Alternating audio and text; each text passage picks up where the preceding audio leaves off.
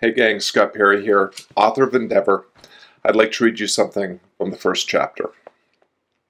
Chapter 1. Who's in charge? Quote, happiness and freedom begin with a clear understanding of one principle. Some things are within our control, and some things are not. End quote. Epictetus. Agency is as intoxicating as it is elusive. When the bricks go your way, it's easy to believe it's due to your intelligence and planning.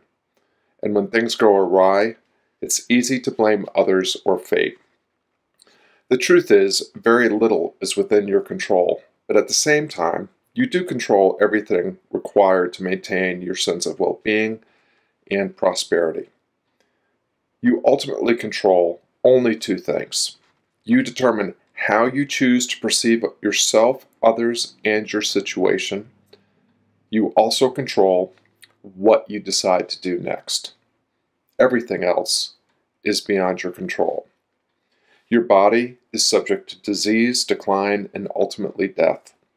The attitude and behavior of others are for them to decide, not you. And there are forces far more powerful than you at work in the social, political, economic, cultural, and geographic arenas. However, many things beyond your absolute control are within your influence. You can eat well and exercise to promote a healthy body.